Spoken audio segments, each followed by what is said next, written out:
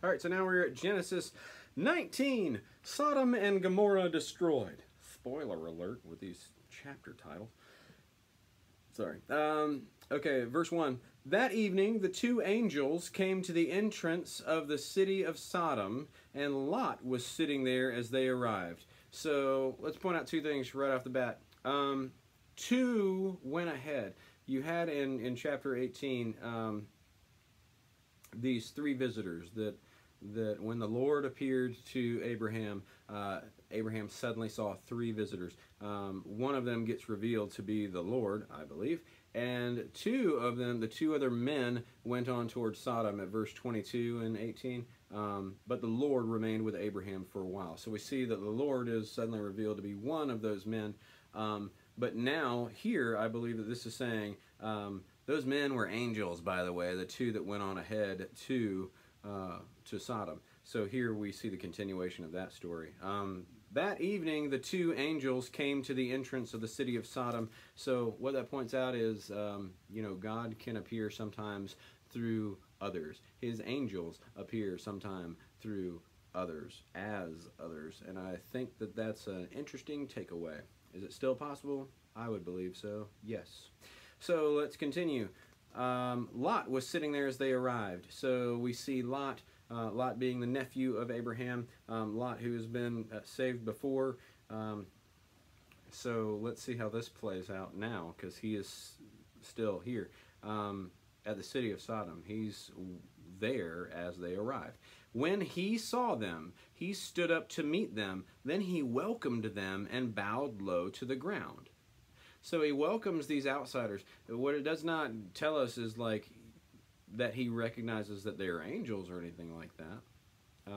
We don't even know if that's why Abraham technically humbled himself and ran and then used every mean to wait on and to serve these three.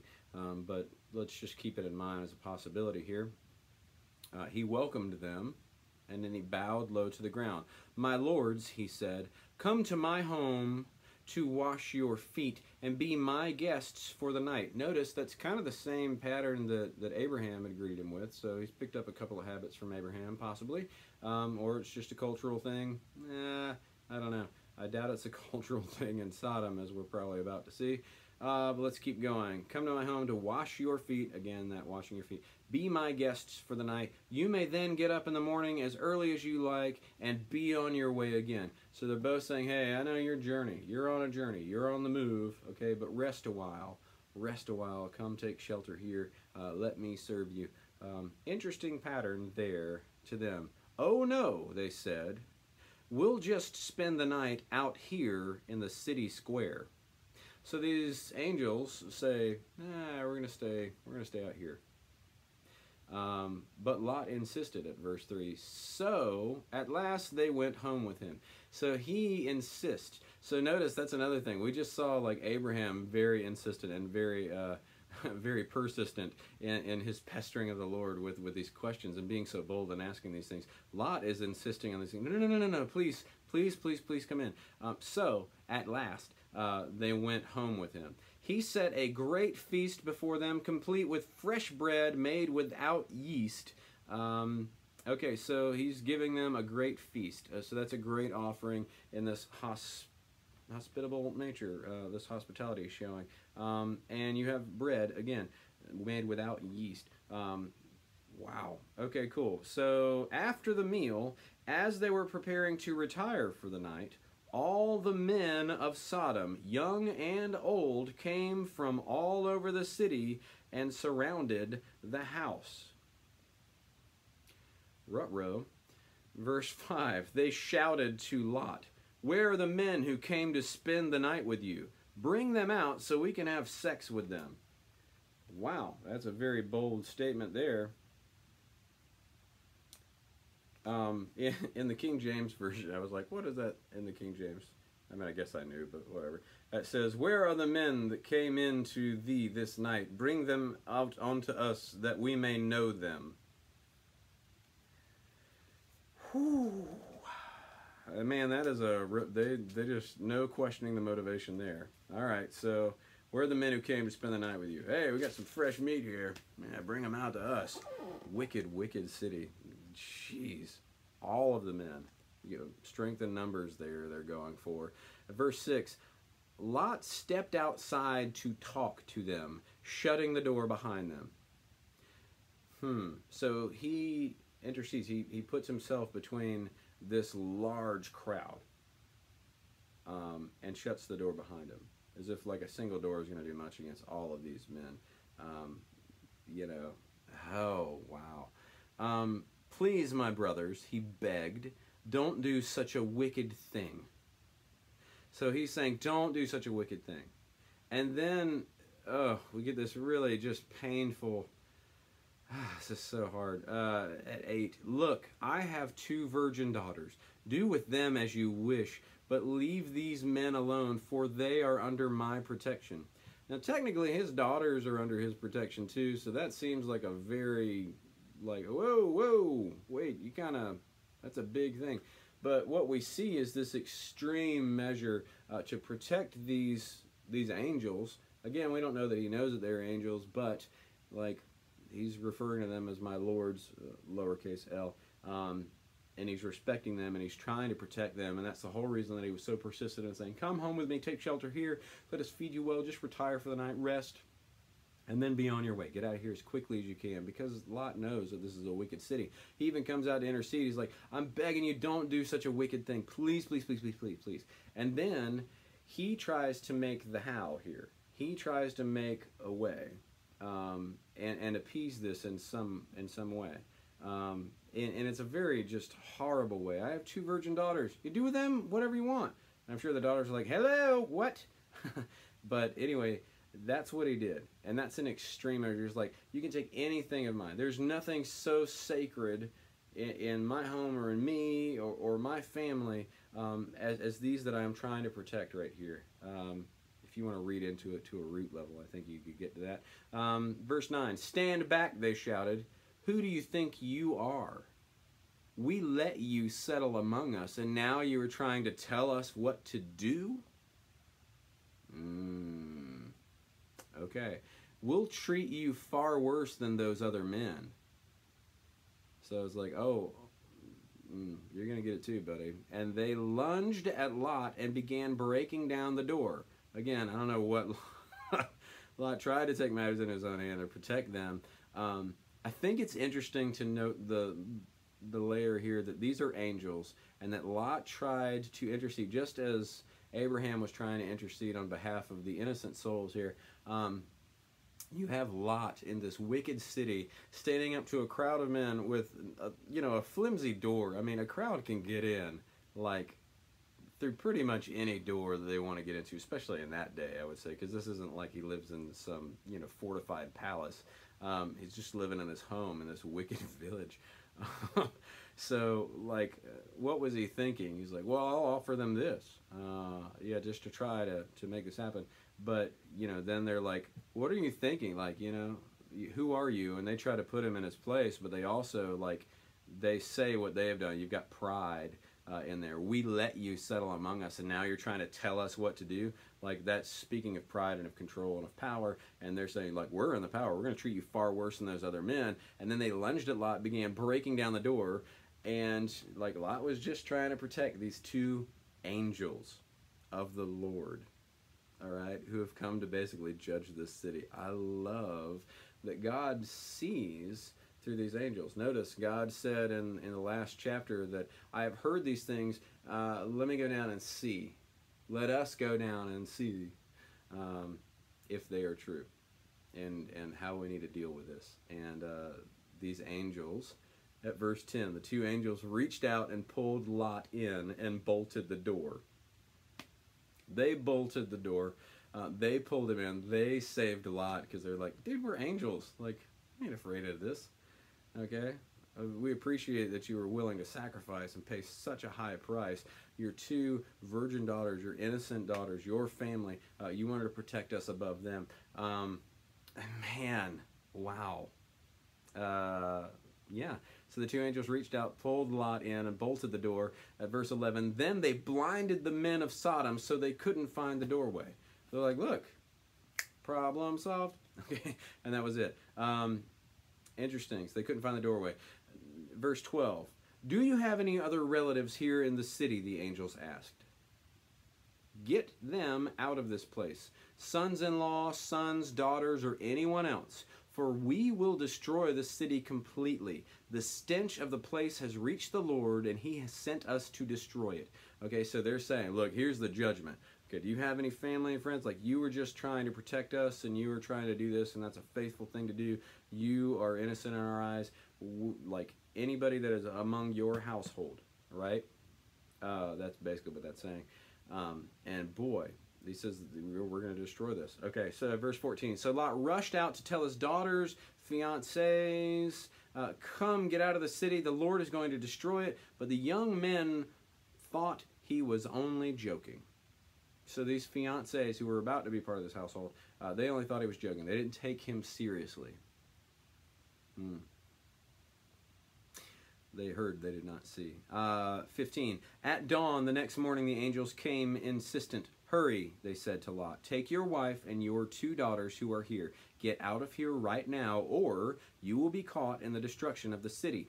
16. When Lot still hesitated. So notice, he didn't rush. Like we saw Abraham, and he was rushing to do these things with excellence still, not hastily, but hastily as far as like wanting to respond faithfully and right then, not hesitating. And then the same way that he responded with like God saying, hey, circumcision, that's the sign of the covenant. And then he's like, cool, everybody, come on, let's go. We're doing this. You know, here Lot is hesitating. I think that's important to note. 16, when Lot still hesitated, the angel seized his hand and the hands of his wife and 2 daughters and rushed them to safety outside the city, for the Lord was merciful. So where they were being hesitant and where they couldn't, like the angels seized them and like delivered them to this safe place. They put him outside the city. Why? Because the Lord was merciful. So sometimes when we're dragging our feet and not being responsive, I believe that the Lord will seize us and deliver us from those things in extreme cases. And this is definitely an extreme case. 17, run for your lives, the angels warned. Okay, they didn't just snap them over to some other part of the world. They put them there and then they said, run for your lives. Okay, the angels warned. Do not stop anywhere in the valley and don't look back. Escape to the mountains or you will die. So they say don't look back. Very important. Don't stop anywhere in the valley. Okay, escape to the mountains or you will die. Not going to read into the hills and valleys and mountains analogy right there because I think it's just, that's reaching. But it is an interesting bit of imagery for me. Don't stop in the valley. Keep going. Escape to the mountains or you will die. Mountains, you get that perspective. Mountain elevation. Yeah, we'll get it. Anyway, 18. Oh no, my lords, please, Lot begged. You have been so kind to me and saved my life, and you have granted me such mercy, but I cannot go to the mountains. And he's like, look, you've done a lot for me, but I can't go to the mountains. Disaster would catch up to me there, and I would soon die. Like, you're delivering me, but don't send me there. I would die. I would catch that. See, there's a small village nearby. Please let me go there instead. Don't you see how small it is? Then my life will be saved. He's like, look, we don't have to go to the mountains and start all over. Like, let us just go to this small village. We'll be safe there. Right? He's questioning these things. He's not just going, okay, and then running. All right, the angel said.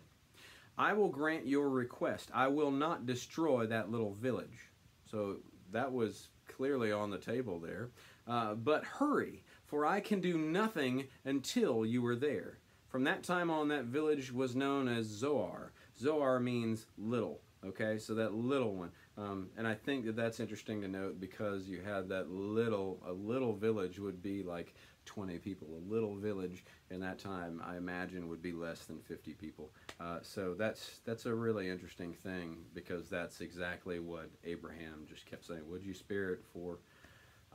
But anyway, like you have these like call to actions that the angels are giving, even though it's not like the Lord speaking directly to Lot or acknowledging that. The angels speaking on behalf of the Lord tell him to go do these things, and he hesitates. Then they have to seize him and then deliver him there, and then they're saying, run, don't look back, don't stop in the valley, like, go to the mountains, you're going to be safe. And he just keeps complaining. He's like, yeah, but I can't, like, just let me go there and spare this. They say, okay, we're going to do that. Interesting. So they have this patience there. We're going to grant the request, okay? Oh, gosh. 23. The sun was rising as Lot reached the village. Then the Lord rained down fire and burning sulfur from the heavens on Sodom and Gomorrah. So just epic James Cameron moment of every, I don't know, disaster movie from the 2000s happening there. And, oof, man, just rained down. Okay, he utterly destroyed them along with the other cities and villages of the plain, eliminating all life, people, plants, and animals alike. Okay, so there is a great cost. Even in the plants. Man, that's interesting. Interesting. All life, eliminating all life in that area, in those plains, in those cities, and then all these neighboring things there. Oof. But Lot's wife looked back, which we know is a no-no. The angel said, don't look back. Oh man, as she was following along behind him, and she became a pillar of salt. Which is just suddenly a very strange supernatural thing. Not only have you got this, you know, raining down and destruction going on, this fire and this burning sulfur, but then you have her, like the wife, like looking back and then becoming a pillar of salt. She looked back. She didn't look where they were going. She looked back. And that is just symbolic of a lot, I am sure. But, man, she disobeyed, and immediately she pays this really weird price of becoming a pillar of salt. This person became a pillar of salt. And there's no footnote on salt, so I can't really cheat here and say, well, you know, all that I know about salt from just regular day-to-day life and not from sermons or Bible studies is salt's used for seasoning, and salt was used for preserving things. But it's interesting that she became this pillar of salt. In other areas, what does it say? Yep, a pillar of salt. She became a pillar of salt. All of it say she became a pillar of salt. But you do have italics on looked back. His wife, from behind him, looked back. Who is following along behind him. So Lot is looking forward. Lot is following the instructions. And he's leading by example, and he's leading the way for his family. And his wife does not follow that. She looks back. Interesting. And she becomes a pillar of salt. Craziness. Yeah. How does that strike you? I don't know. Let's have a discussion about that if you would like to. Just weird. 27. The next morning, Abraham was up early and hurried out to the place where he had stood in the Lord's presence.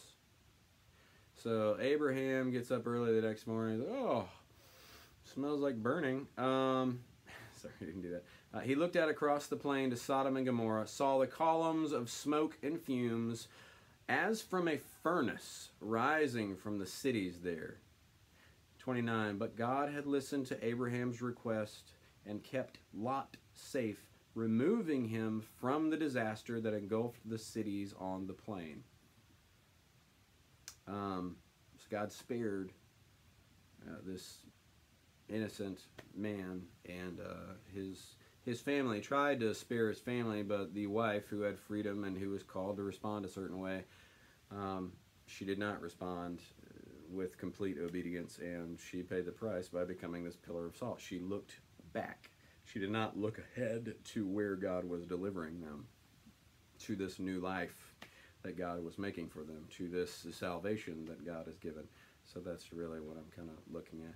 I think we'll have to come back to the salt thing a little bit later, because, yeah, just taking it as face value thing, that's all I can really offer right now. I don't know.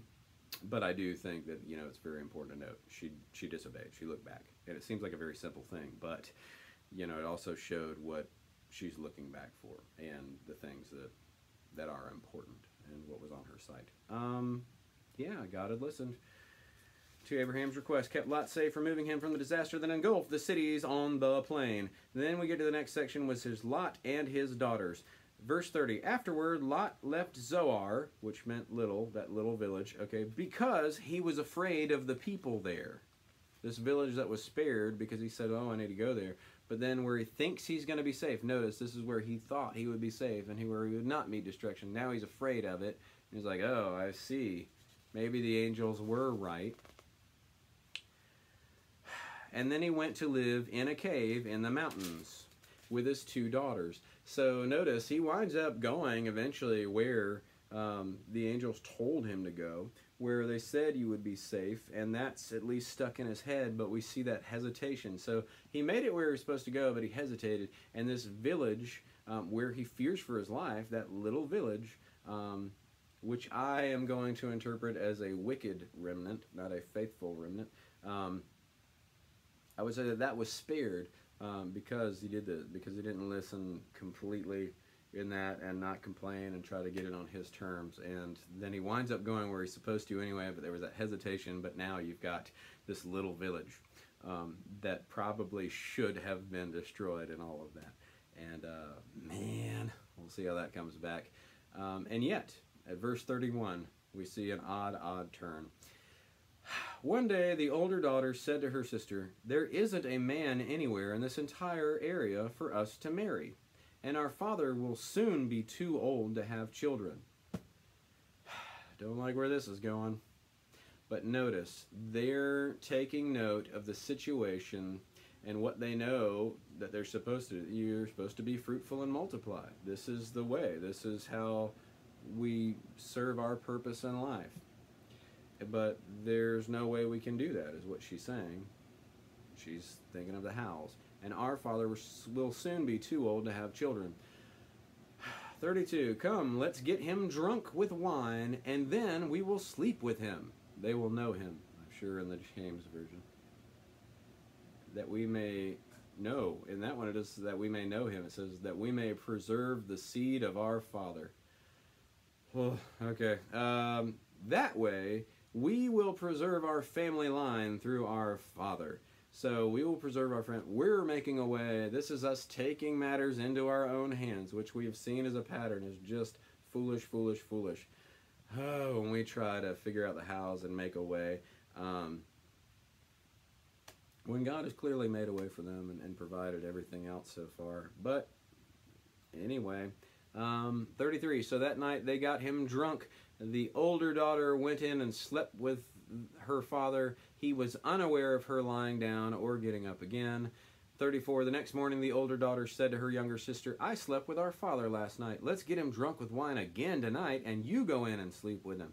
That way our family line will be preserved. Again, they're thinking of future generations. It's a very extreme measure, and it is just very disgusting, but they're trying to preserve life. And I'm sure if you're thinking, well, God spared us for a reason. I mean, like, He gave us, like, there must be something special about us. We've got to continue. I mean, isn't that the way that Adam and Eve and all that happened? I don't know what they're thinking, but, like, you get in extreme situations, and God made us adaptable, and He gave us this creative mind, and I don't know. Sometimes it can really take us down some stupid paths of justifying, and we see the motivation here is to preserve this line. But oof, why wouldn't they just go over to Abraham's village? Like, why? Oh, we're stuck in the mountains and this is where we're going to be, and Dad's paranoid and freaking out now. I don't know. Just a lot of questions there, but a lot of layers to kind of dig into, and too many unknowns, so that's why I don't feel safe really diving into that too much more. Okay, that way our family would be preserved. 35, so that night they got him drunk again. The younger daughter went in and slept with him. As before, he was unaware of her lying down or getting up again. So both of Lot's daughters became pregnant by their father. But like, their plan is working. They took matters into their own hand, the same way that, not in an extreme way, but it's still just as like, really? With Abram and Hagar and Sarai at that point, before they were Abraham and Sarah. taking matters into their own hands. What's interesting here is that this is the second time, really, that it's been highlighted of a father figure and drinking. So this is interesting that they were able to get him drunk, because you had this thing with Noah. Like Noah, like everything is saved, they're spared, they've made away, and then like right after that we get like a whoops, I got drunk and Nick had been here, and it led to this wickedness and further generations that were going to suffer because of this, and how certain things are kind of decided in these moments. So that's interesting, and just something I'm going to take note of.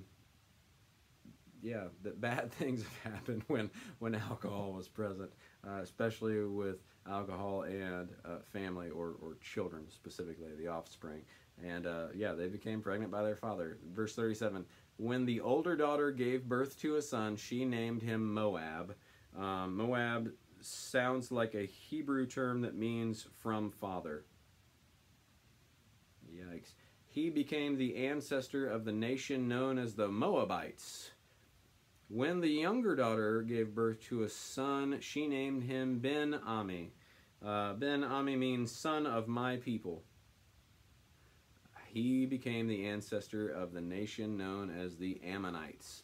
So let's take note of those two tribes, or those two peoples, the Moabites and the Ammonites, and what that came from.